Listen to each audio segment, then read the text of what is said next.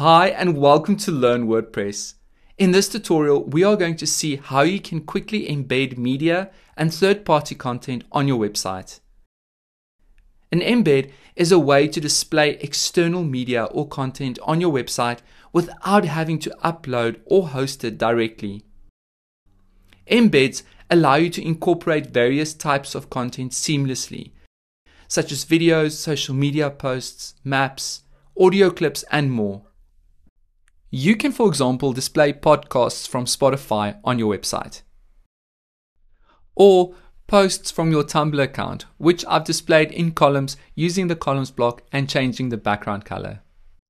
The most common embed is probably embedding a video from YouTube, Vimeo, or elsewhere. You can even add a survey to your site using CrowdSignal, for example. Next, you might decide to add Twitter posts to your site. And lastly, you can even display music from SoundCloud. To add an embed block, click on the insert at top left and scroll all the way down to embeds.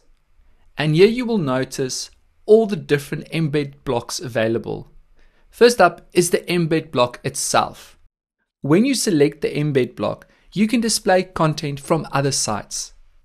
Now that I've selected the block, it says paste a link to the content you want to display on your site. So I have already selected a URL from one of my Twitter posts, which I'll paste there and then click on embed. Then we will see that the post displays on our site. You can also use embed blocks built for specific third-party services, such as Twitter, YouTube, WordPress, Vimeo, CrowdSignal, Pocket Casts, etc., as you can see in the list on the left. So instead of using the embed block, we could have used the Twitter embed to achieve the same result.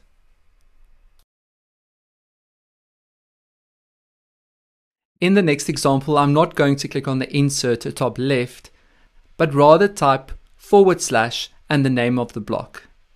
I would like to add a YouTube video to my site, so I will type in / YouTube, select the block, and then add the URL of the video, and then click on embed. But WordPress has made it even easier to add third-party content to your site. So technically, you don't even have to add the block. You can merely paste the URL straight into your page or post. Let's look at another example. Instead of inserting the Spotify embed block, I'm going to paste the URL of a Spotify podcast straight into my page. Did you know you can transform an embed into a columns or a group block? Transforming to one of these will let you change the background color as well as the layout. I would like to add a TED Talk.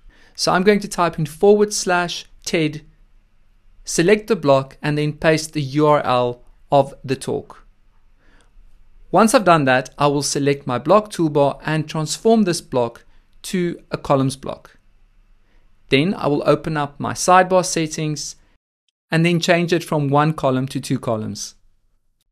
Then I will add another TED embed block into my right column, paste the URL of my second video,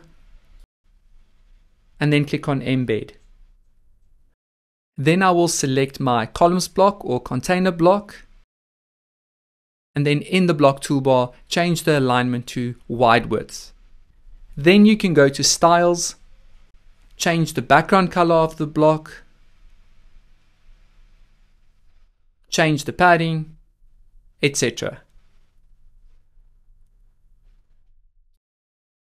It is also important to note that when you open up your sidebar settings, you can control the behavior of your post embed when viewed from a smaller device. So ensure that resize for smaller devices is toggled on. As you will notice below, it says this embed will preserve its aspect ratio when the browser is resized. But what happens if the embed blocks don't work? Well, we can use the HTML block.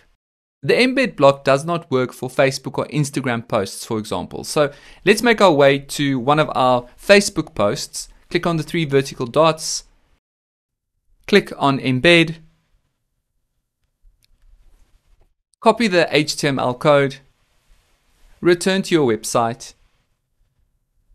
Type in /HTML and then select the custom HTML block. And then we can go ahead and paste the code. And now in the block toolbar, we can click on preview to see how the post will display. Visit Learn WordPress for more tutorials and training material. And remember, embedding content enhances the functionality of your site and enriches user experiences.